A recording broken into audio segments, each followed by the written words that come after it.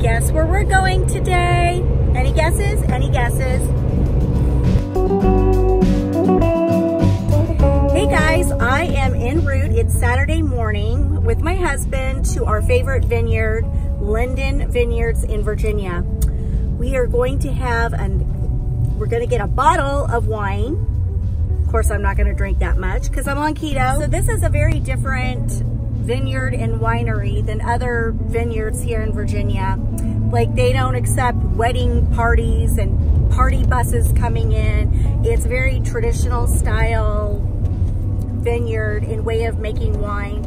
In my opinion, it's some of the best wine here in Virginia. And anyway, so we're really looking forward to it. So what sets this vineyard apart from other Virginia wineries and vineyards is that he does not outsource his grapes. He grows all of his grapes on site at his property. Does he grow them anywhere else?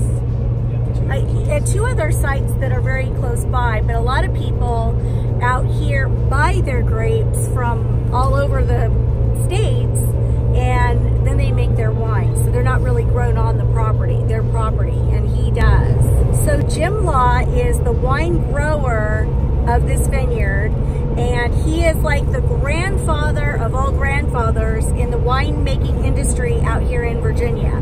Everybody who makes wine out here refers to Jim Law because his techniques are amazing. So he uses old world techniques in the wine growing process as well as the wine making process. One of our favorite wines that he makes is a Bordeaux blend, and so I think that's what we're going to get when we get there. But you can age this wine for a very long time, and when you open it and let it air out, it's really, really good. So one thing that we always look forward to when we go here is once you get your wine, you can do the wine tasting, and we're wine club members, so we can taste the wines for free. Any new wines they've made, we get to taste for free at the tasting table. And then usually we'll get a bottle of wine because it's cheaper to do it that way than get glasses of wine. And then we'll take it to a cozy little table. Usually we try to get this one corner table by the fireplace. They've got a wood burning stove there, not fireplace, but the stove. And you can hear the little crack, hiss, and pop of the fire, and it's super cozy and warm. And then we go and we get a bottle of water and 2 glasses, and then we go and order a charcuterie board, and they get their meats and cheeses from local farms in the area, so they support the local farming community out here. And the charcuterie board is amazing, so good. It's mwah. And then they bring you these 2 baguettes in a bucket, so you can cut your bread and then put your cheese and your meats on it. Of course, keto cannot have that, so oh well, the meat and cheese is really good. I'll enjoy that and sip my red wine, so can't wait. To get to this vineyard, we get to go down all these little windy roads, and it's very pretty with trees lining the streets. And over here, it's very still kind of icy and cold and brisk over here. So it's an adventure just to get there, let me tell you. There's where we're going.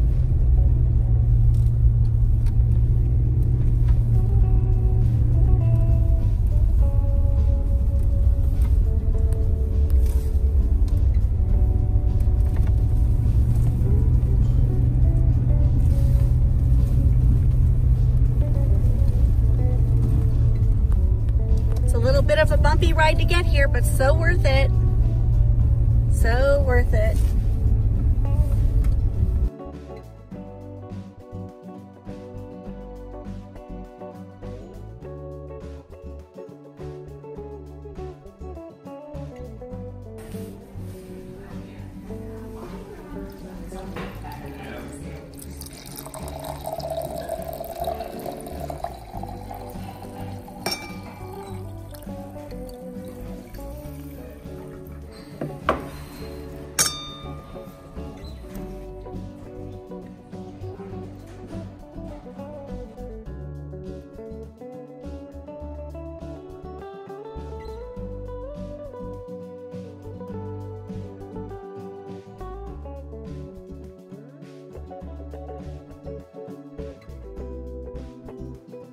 Hey guys, I did not get red wine. I was bad. And had some white. Their white is so good. It's so good. Cheers. I did not have bread. I just had cheese and some olive tapenade. And it was delish. Didn't miss the bread. Enjoyed the white wine though. Gotta stay hydrated.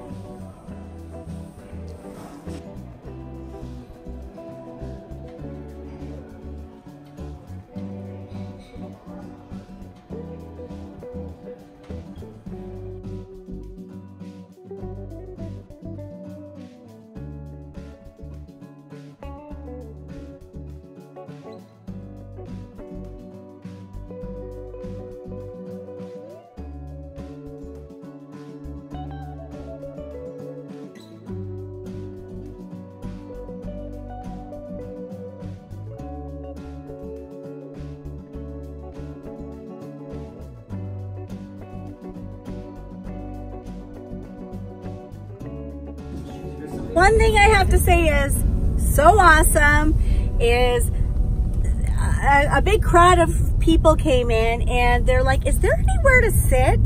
And they said, are you friends of Linden? And they're like, what does that mean? They're like, are you Case Club members? And they're like, no. And they're like, no, you have to be Case Club members. And I was like, yes, yes. I'm like, we get the place to ourselves.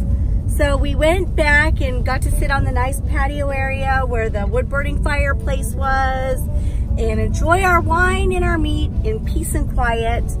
And I was like, ha, they can't sit back here. We had the place to ourselves. Score.